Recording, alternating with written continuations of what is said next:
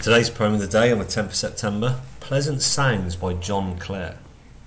It might be said that many of the great nature poets are in some respects compilers of lists, cataloguers of flowers, of trees and animals. Perhaps something of the sort crossed Clare's mind when he sat down to write Pleasant Sounds, which is a poem in the form of a list of autumn images which cleverly captures a sense of the sound of nature.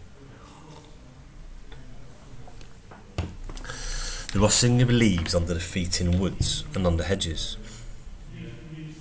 The crumping of cat ice and snow down wood rides, narrow lanes and every street causeway.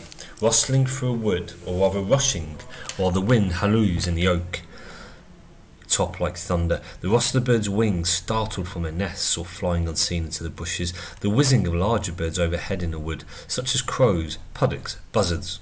The trample of robins and woodlarks on their brown leaves, and the patter of squirrels on the green moss, the fall of an acorn on the ground, the pattering of nuts on the hazel branches as they fall from ripeness, the flirt of the groundlark's wing from the stubbles, how sweet such pictures on dewy mornings when the dew flashes from its brown feathers.